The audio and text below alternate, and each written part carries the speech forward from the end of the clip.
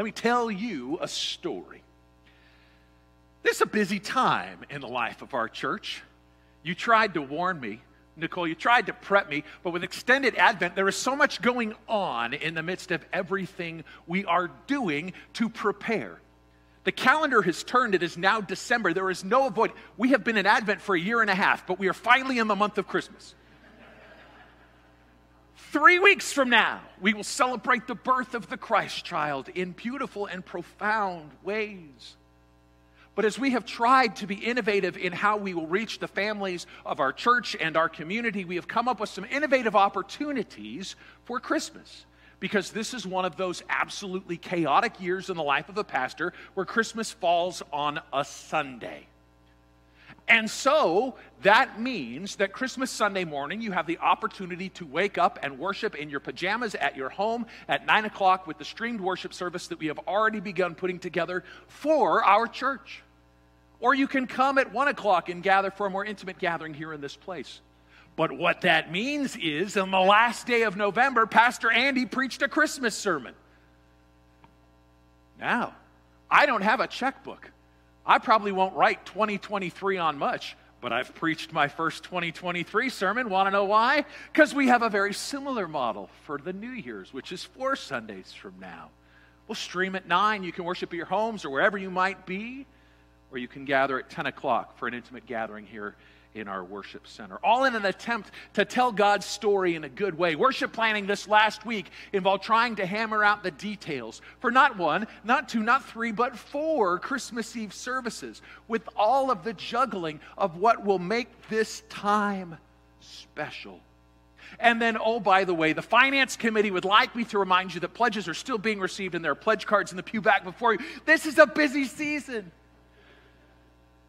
And in the midst of that, I hope that God shows up for busy, anxious people. So much so that for years now, I've imagined a little guardian angel for me.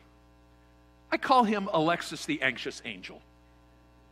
Because Gabriel does a good job of proclamations to Mary, to Joseph, to Zechariah, the angel that we'll talk about in the welkins in the heavens who sings God praises and stories, the angelic choir, all of these things that have to go right for that first Christmas night and its story, I am certain requires somebody whose job it is to worry about the details.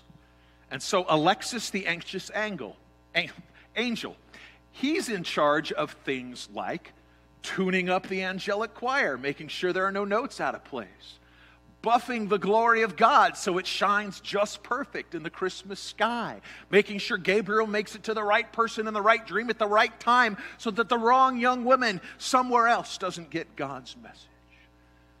I need an Alexis that helps me realize that God comes in the midst of busyness, in the midst of my exhaustion, in the midst of my worry. Because we have been preparing ourselves around the theme of story and the story of Christmas. Our first week we talked about the Christmas story in a big way from the Gospel of John. We talked about the Word, the Logos, the love, the life of God, coming from that which is big, heaven-bound, and being made intimate and incarnate in the Christ child. The second week we talked about the world story, as a way of honoring that our extended Advent draws us into the Christmas season even earlier, but to appreciate that we're still not doing it near as early as the world that surrounds us, with Starbucks cups and the decorations that go up in stores. In some ways, the church falls behind. And so we talked about the world story of Christmas, but we offered a remedy, a tonic, if you will, of holding a tension in the Christian heart between seeing these as holy days or just busy holidays.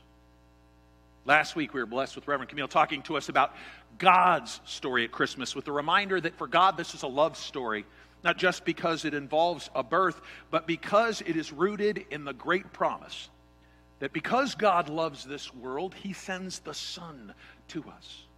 It is love that moves the Christmas story forward. And today, my friends, I want to talk about your story at Christmas.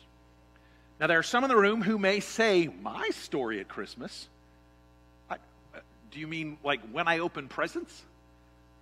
No, What is your story, your place in the story this Christmas? So you might then say, I come to this experience to know God's story, to hear the texts again and again, to sing the songs familiar and new, to be shaped in the story of Christmas. What is my story at Christmas?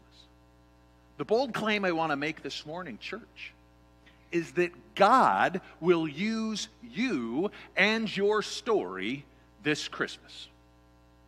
And that's not because there's something unique about 2022. There's not something special about this time or this place. I've been saying this for years. God uses you and your story every year at Christmas. And you might say, well, my story isn't very pretty right now. It's not very good. I'm in the middle of heartbreak, job transition, major change, deep struggle. I'm worried about buying presents and those we have to put off till the next paycheck clears, or whether or not we're going to be able to give anything at all. I'm worried about what next year's going to hold. I'm worried about the people that I know that are sick with COVID and a cough and the flu. I'm worried about so many things. My story is not perfect. So surely it's not the one you mean. And I say to you, yes. God's even using our imperfect stories this Christmas. Because God sends angelic storytellers to imperfect people that their world might be transformed. Let's take a look at this story of peace from Luke chapter 2. Starts in verse 8. In that region there were shepherds out in the field keeping watch over their flock by night. And an angel of the Lord appeared to them, and the glory of the Lord shone around them, and they were filled with fear. And the angel said to them, be not afraid, for behold, I bring you good news of a great joy which will come to all people. For to you is born this day in the city of David a Savior who is Christ the Lord. And this will be a sign for you. You will find a babe wrapped in swaddling cloths and lying in a manger. And suddenly there was with the angel a multitude of the heavenly host, praising God and singing, Glory to God in the highest, on earth peace among all with whom God is well pleased. And the angels went away from them into heaven. The shepherds said to one another, let us go over to Bethlehem and see this thing that has happened, which the Lord has made known to us. The word of God for the people of God. Thanks be to God. This is a story of angels we have heard on high.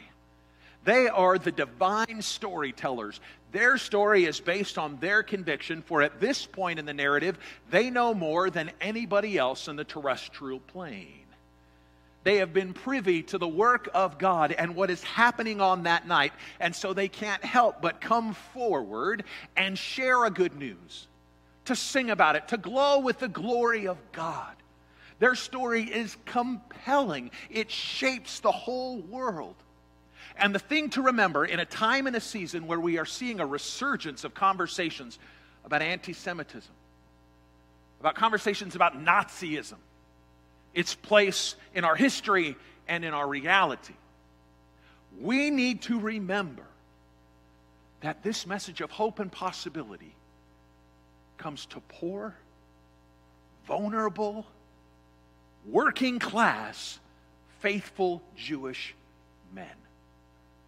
The first people that God's storytellers approach with good news of great joy for everybody, including us some 2,000 years later, are shepherds in the field. How do we know they're faithful, though? Well, because the first thing they do when they see the glory of God is fear. They have an appreciation that from their faith it suggests that to see God in a real way could in fact be dangerous to them. So when the angel appears, they think that's it. Pack it in, boys. We've had enough. This is our end. And instead, the angel offers hope and possibility. But I understand that fear. I get it.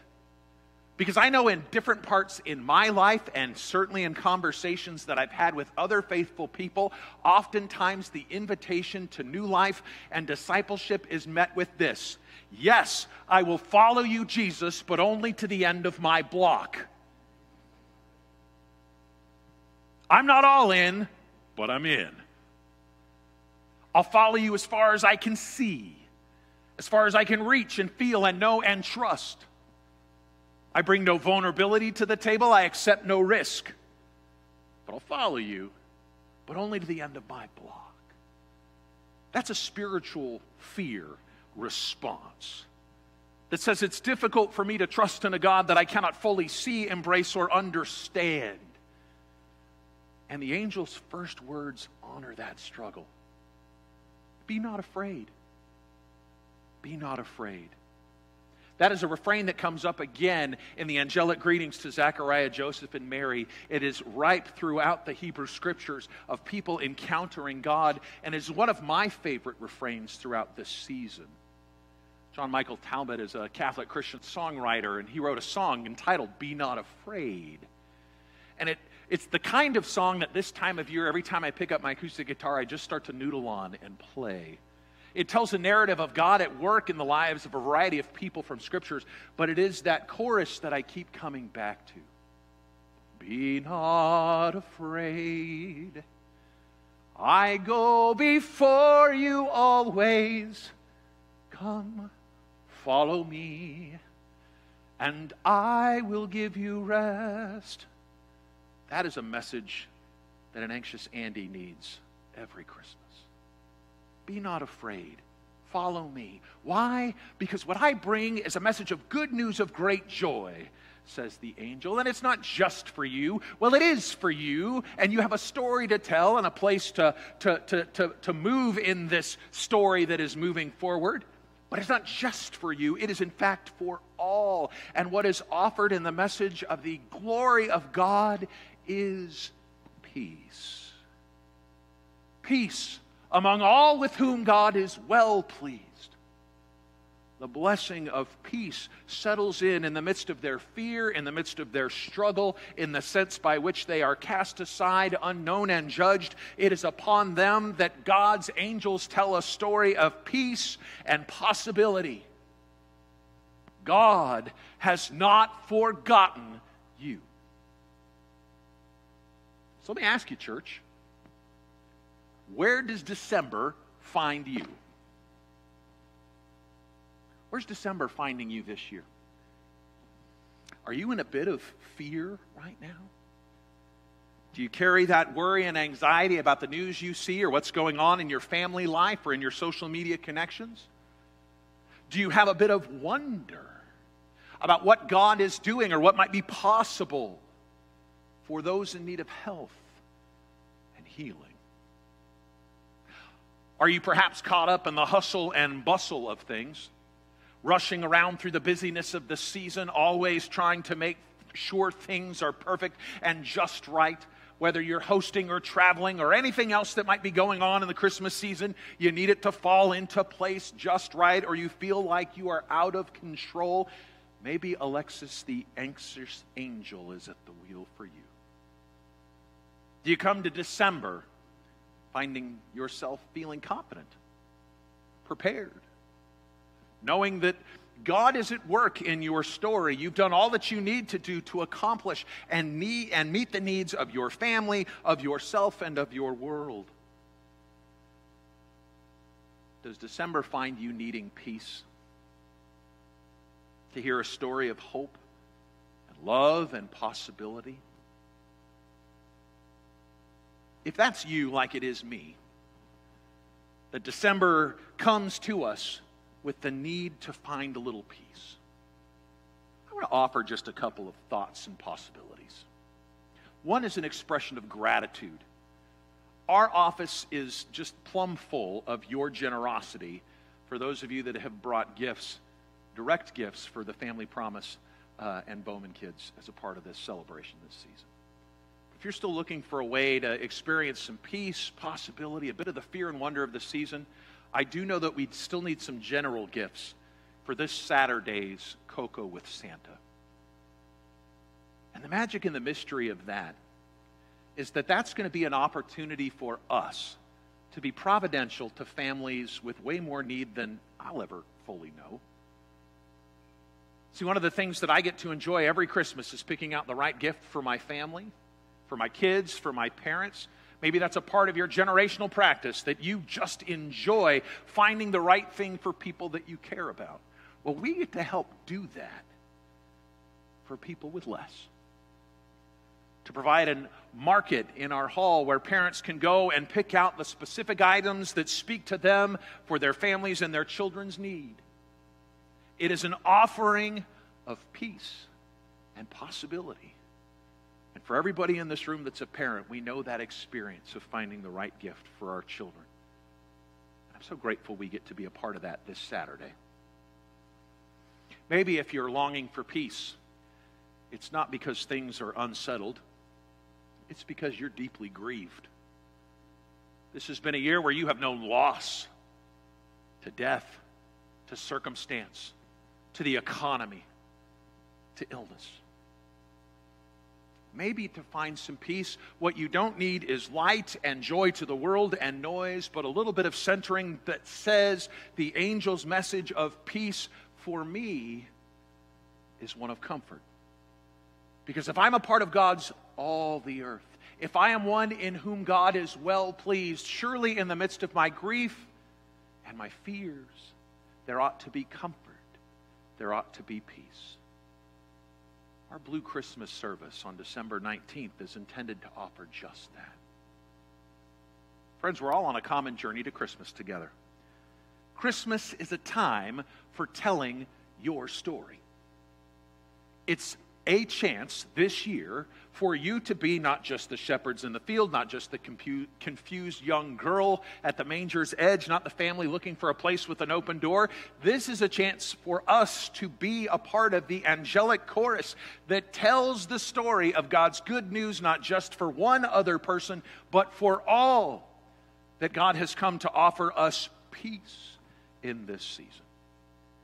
As you tell your story, as you seek peace in this season, it is a chance for us to experience glimpses of the holy, to touch what is possible by God's providence. When we are feeling scared, when we are feeling scarred, when we are feeling scarce, God is enough. God's peace is sufficient. And we are simply invited to be a part of telling that great story of Christmas. Would you join me in a moment of prayer?